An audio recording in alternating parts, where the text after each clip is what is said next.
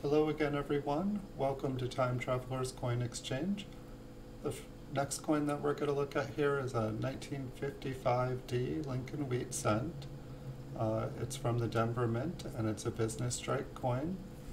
This one has been graded by PCGS and they graded it Mint State 65 red. We'll take a look at the front and then we'll take a look at the back of Lincoln here. The wheat ears rather.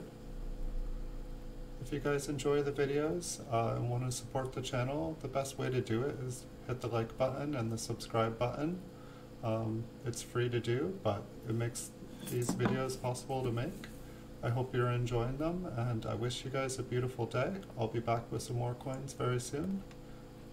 Thanks for watching.